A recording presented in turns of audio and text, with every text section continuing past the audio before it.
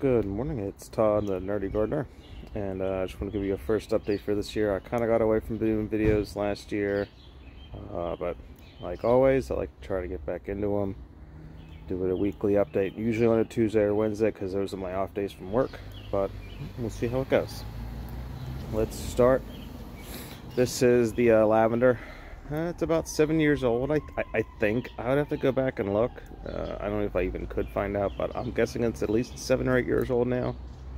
It's doing very well. Every year I try to make lavender lemonade from it.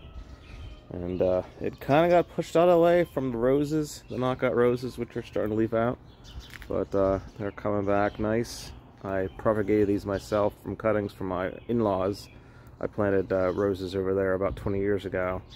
And then so about five years or so ago, I took 2 pencil size cuttings, dipped them in rooting hormone, and I got 2 roses my own from them, which I was kind of proud of that I was able to accomplish. So that was good. That was fun. All right, so let's get on to actually the new growth this year, new stuff here. We'll start over here. Since it's the front yard's kind of slick, rained the past couple of days, but I have a bunch of lettuce here, Paris Island Cost lettuce, I think it's called, which is in these cages to keep it protected from the squirrels. There's some arugula here. Rocket, I think is the name, which is one of the, I guess, the common ones. I see it a lot. Here's a parsley here. I did not start myself. I got it from an Amish nursery. Me and my wife went on a road trip to Lancaster area, and we got some herbs from them, which is the rosemary here, and there's a sage, which I will have to pot up. But I'm just leaving them in here to keep them protected for now, so they don't get dug up by the squirrels. There's very, very aggressive squirrels in the area that like to dig around here. Here's some more of the rocket and another lettuce. This pot's probably doing the best. That's pretty soon. That's going to be outgrown the cage, but by that point they should be strong enough to leave out. Once they outgrow the cages, that I can leave them out. When they're young, being shallow rooted, and they get disturbed, you know, I just worry that they'll die. So I'm leaving them protected, but can't wait till they outgrow them because then I can use the cages for something else. Pansies, again, we got these from the Amish nursery, and they're doing very well. You know, while I'm up here, I may as well stay with this area. Can't really, the light is not the greatest here, but these peonies I dug up from a neighbor up the street who didn't really care about the garden, and I happened to be out there, and he said I could have whatever I want, so I dug up. Looks like I got 1, 2, 3, 4, 5, 6, 7 clumps. They came up last year, but you know, as I was reading that, when you dig up transplanting perennials like this, peonies that are not going to bloom probably right away for a couple years possibly. They did, one or two of them did get buds, but then they died out because I didn't keep up with the weeding or the mulching, and they died, kind of didn't do so great after some point. But they're coming up again, and now that they came up in, you know, in the area, they weren't growing, dug up and then replanted like they were last year. They overwintered here. They got established last year, overwintered, and will be returning this year in their permanent home. So I'm hoping maybe to get some blooms from this year. I don't know. It's only their first season in my garden, you know, after, you know, first spring coming up. I also got these hyacinths from a neighbor. I think there's 6 here, but only 4 of them. 1, 2, 3, 4, 5, 6. Yeah, only 4 of them actually bloomed, but 2 of them did not, for whatever reason. Aromatic asters I got from my brother 2 years ago. Yeah, 2 years ago, I think. Or maybe last year, I can't remember. I get confused. But they're coming up a little nicer than they had been, so we'll see what happens with those as well. Black and blue salvias, sprouting up, spreading very nicely. So they'll overtake this area. They get pretty big. I'm a little worried that they're going to overtake the peonies. I'm hoping the peonies have bloomed by then. you know, I don't know. I may have to dig those up and rearrange them. I don't know. All right. While I'm over here, I planned to do this a little differently, but here's a Brunswick. I think it's Brunswick cabbage. I have more of these in the back. I have in the ground, but I wanted to try having some in containers and also in the ground. And this one's doing. This is the ones in the pots are doing better. The ones in the ground, I don't know what's going on with them. I don't know. I'll show you that in a little bit. But this one is doing pretty nicely. Here's some more arugula rocket. Catnip. This one's doing. I'm trying to make sure I get good sun here without blocking my shot. Oh, I should be doing this horizontal. Here's that. Green onions. More arugula, which is starting to get bigger. Starting to grow out. Here's another cabbage. Let's pull him out into the sun a little bit. Get him some sun. More lettuce. Some Dawn, I think it's Dawn Giant or Early Giant, something like that. Dawn Early Giant leeks. Again, I have some of these in the ground, but I like to try to do, when I do things a little more important to me, I try to do some in pots and in ground, just to increase the likelihood of getting a good, you know, getting a success. All right, let's go down here. We can check out. This planter has some hostas in it that I got from my mother-in-law. These are nice cement little planters. I don't think they have holes in the bottom, but for drainage. But we'll see what goes. They've, as far as I know, those have been in there a while. So here's some more leeks with some anti-squirrel measures around them. I'll be taking those off soon, in a couple weeks, once they get somewhat established. Again, here's the anti-squirrel measures on my strawberries. Let's see if we can get a good angle. You can see the strawberries. This one's one of the better ones. It's leafing out a little bit more. But as you see, they're... Let me see. It's hard to get a good shot here with the sun. But as you can see, they are starting to leaf out. I guess from overhead. They're all doing well. We've had about 4 or 5 days worth of rain. I have them all the way over. I have a little spot here that I can fit something in.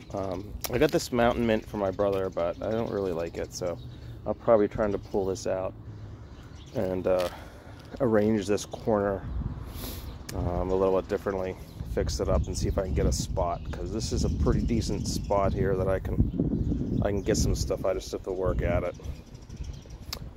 Daffodils that I got from a neighbor, doing very well.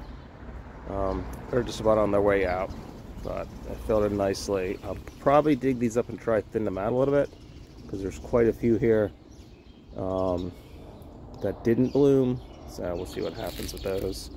More pansies and some lettuce that I was just going to throw in here to cover some of the area so the squirrels couldn't dig up the pansies, but it looks like some of it took, so there is lettuce in there as well.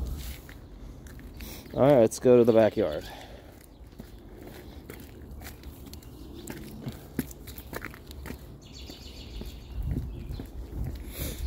Alright.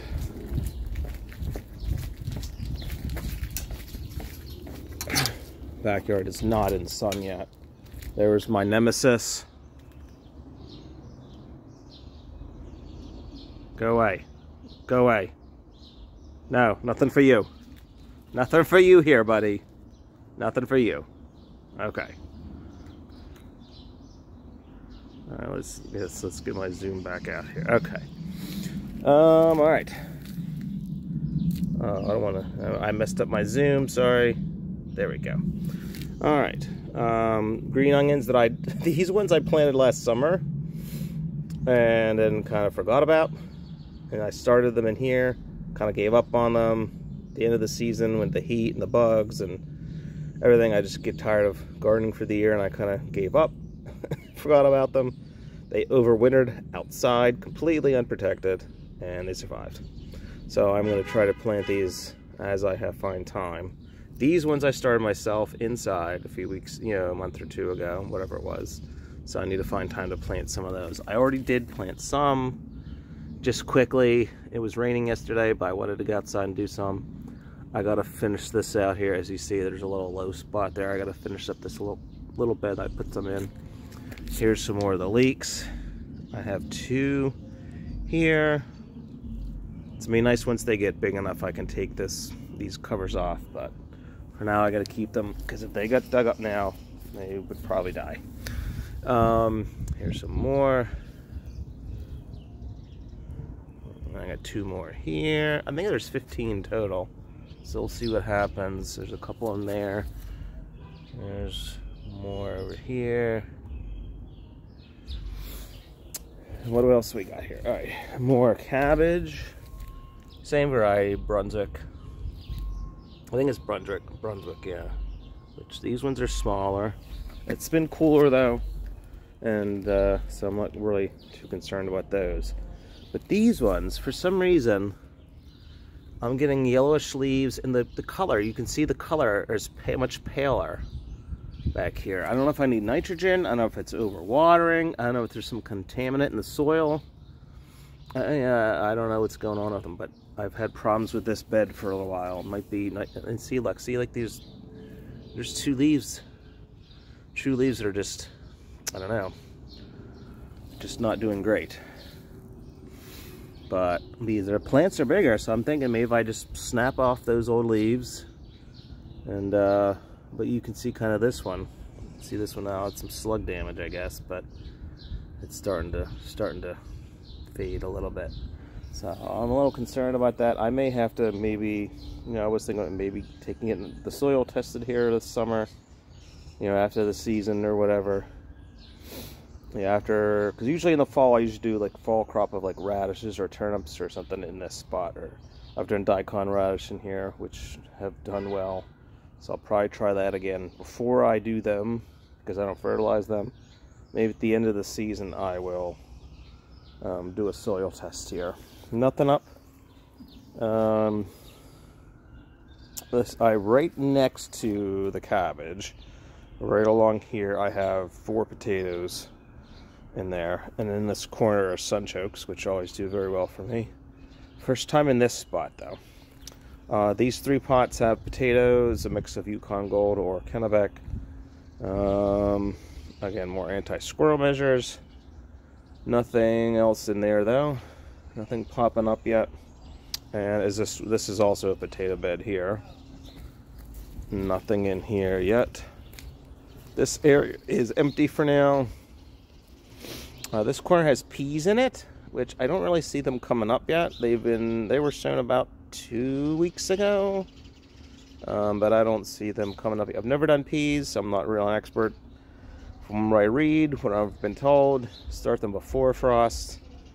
I haven't seen them come up. I'm not sure what the watering is with them. Like if you water and then the ground freezes, how are you supposed to water? You know what I mean?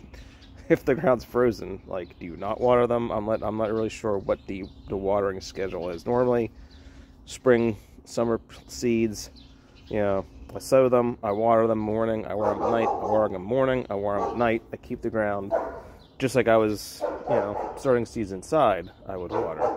But crops like this where you plant before the last frost, what do you do? I'm not really sure. What do you still try to keep it wet? It gets to 28 degrees and you wake up in the ground as hard as a rock.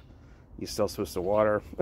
I don't know. The whole concept just kind of confuses me. But anyway, this corner here where it's mulched is more sunchokes.